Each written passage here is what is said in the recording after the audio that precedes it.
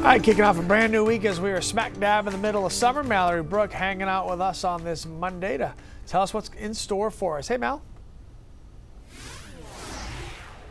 Hey, Lee. Yeah, we are looking at temperatures a little bit on the warm side this morning, but that's all right. And we are going to actually bring in some rain, which is so needed. Remember, most of the state, at least more than half of it, is in a moderate drought situation. So the good news is it's coming. The bad news is it might be really heavy and run off a lot, but we got to take what we can get at this point. It is a beautiful start to the day. So if you do want to get out and do something, first half of the day, A-okay. It might be cloudy, especially the farther west you are, and we might start to see some raindrops after lunchtime as you head farther west. So it's really going to depend where your location is as to how long you can enjoy the outdoors. But a stunning sunrise this morning. Over Portland, temperatures are going to be staying into the 60s and 70s as you're waking up and getting ready for this Monday, especially for the kiddos that are heading out to camp. You'll have a half day to do what you want to do and a half day of the rainy day schedule. So we will have kind of a split forecast. Dew point of 62, which yesterday we were 59. So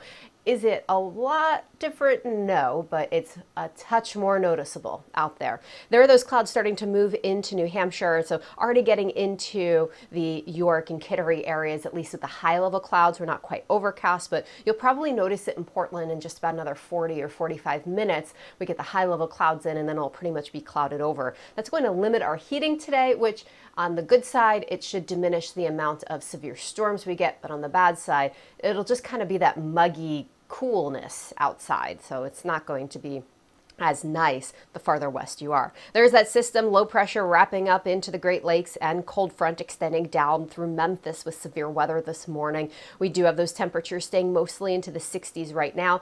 Dew points also in the 60s and mid 60s as you make your way toward York County, where we do have the cloud cover already. So starting to feel uncomfortable.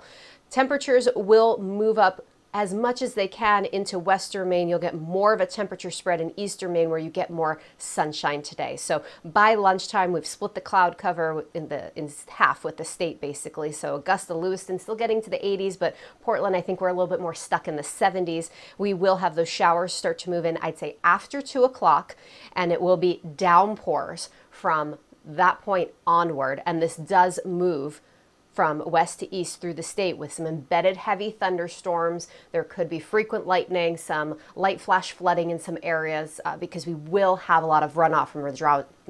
The ground is pretty dry, so runoff is going to be a concern.